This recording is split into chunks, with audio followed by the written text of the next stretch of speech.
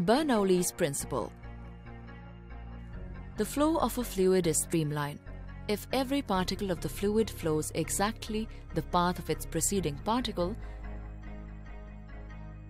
and has the same velocity as that of its preceding particle.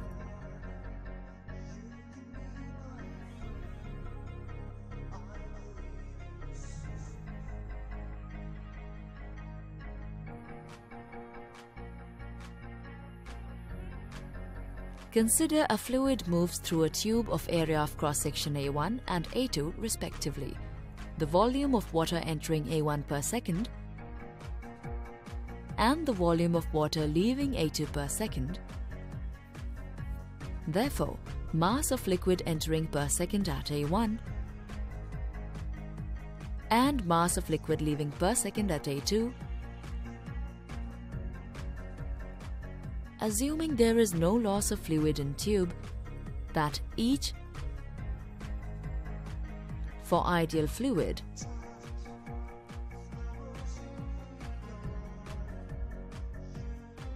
therefore, or AV equals constant.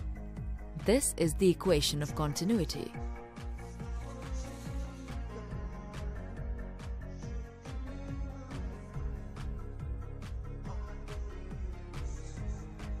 When fluid flowing through a section of pipe with one end having a smaller cross-sectional area than the pipe at the other end. The velocity of the fluid in the constricted end must be greater than the velocity at the larger end. Bernoulli's equation applies conservation of energy to formalize this observation. Consider a tube AB of varying cross-section A1 and A2 and at different heights H1 and H2. Liquid is flowing from A to B. P1 is greater than P2.